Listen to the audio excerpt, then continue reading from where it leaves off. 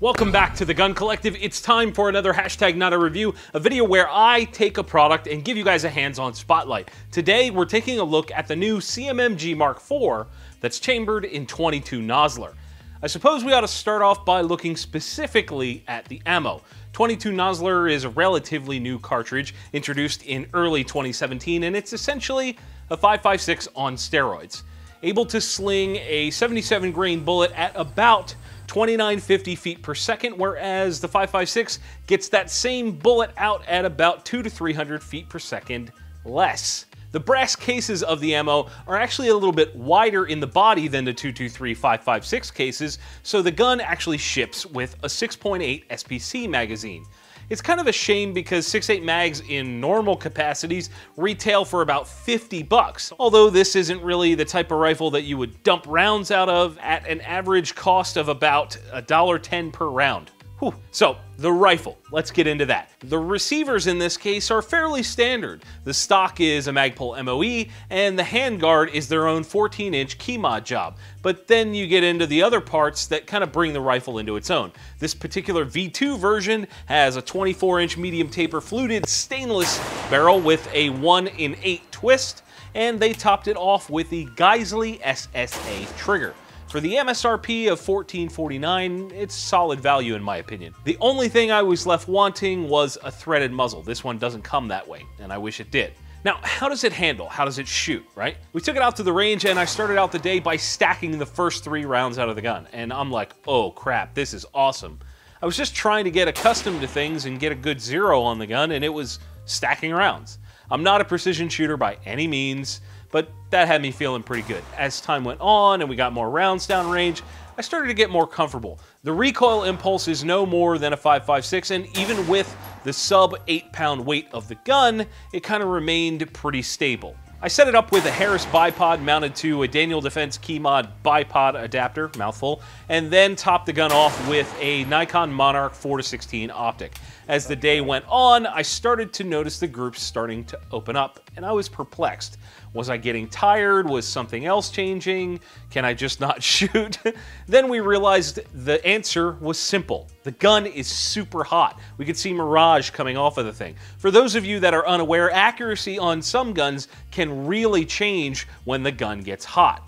So we decided to pack it in that day and wait for a cooler day to see what really could be done. I got my wish about a week later, with temperatures dropping from day 1 at about 80, 85 degrees to this day about 60. That had to mean better groups. The reality is that I was able to consistently get a few rounds to stack and an average of about 1-inch group at 100 yards.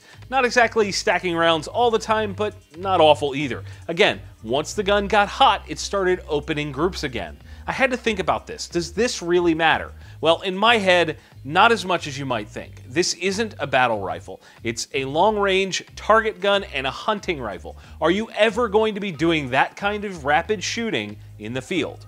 No, you're not. So to me, that heat-related larger groups thing was a non-issue. When it was cool, it was shooting great. After we put some holes in paper for the second day, it was time to get out to the extended range, the 700-yard range.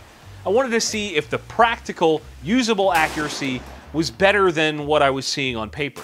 I started out at 200. Bang, bang, bang, hitting it all the time. That was too easy. Then 300 and 400 yards, and then 500, and all the way out to 700 yards. That's when things got challenging. There's a good hit. I did a short Facebook video where I was able to ring steel at 700 yards 4 out of 5 times with just a simple holdover. There's a hit.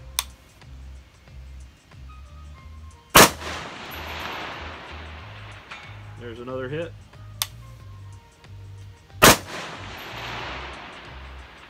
There's a hit.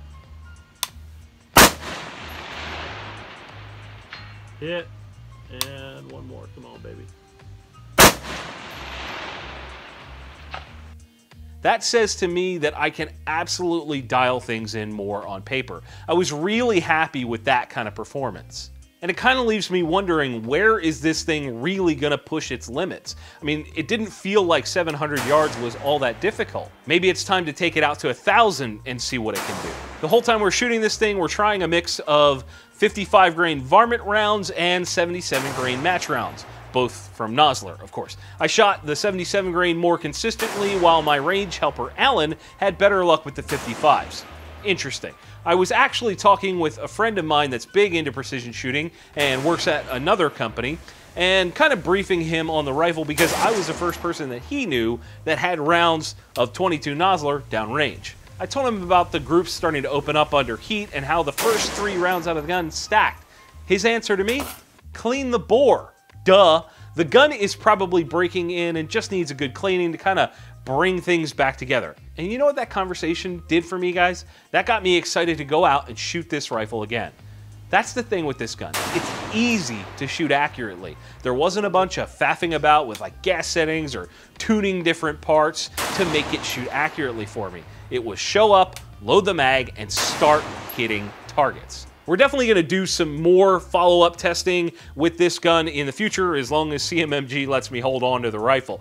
If you guys want to see maybe some ballistics gel testing of 22 Nosler, or maybe more long-range shooting with this Mark IV, maybe out to 1,000, leave a comment down below and let me know. If you thought this video sucked, then give it the old thumbs down. But if you enjoyed it, hit that like button and share it around with your friends, because that's a massive help. Be sure to check out the links down in the description to learn more about the gun and the cartridge. And as always, thank you all for watching. We'll see you soon.